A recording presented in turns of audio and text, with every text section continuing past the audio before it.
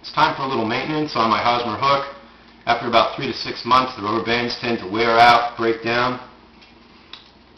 So I'll just slice off the existing bands.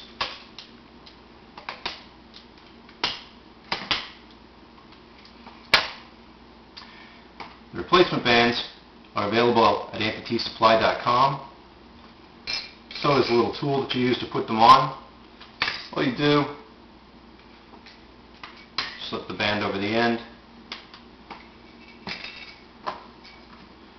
open up the pliers, slip it over the hook, and then just work it over that little retaining ridge, little twist, let go, and it's in there.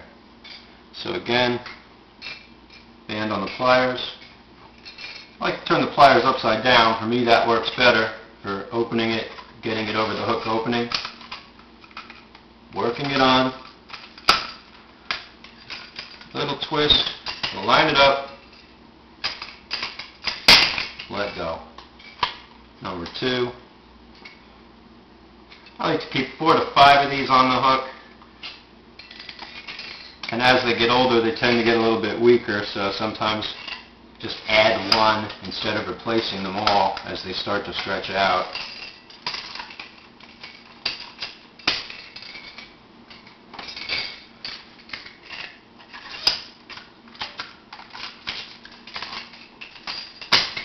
So that's 4 bands on there. Now I usually cut a little 3/4 inch piece of bicycle tire inner tube. This can work on with your finger because it's pretty light.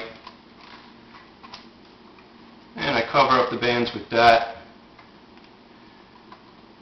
Tends to keep the water out there because water will end up breaking the bands down. Even the sunlight too, I think the UV rays end up doing some damage. So by putting the black rubber on there, tend to get a little more life out of the bands. It's as simple as that.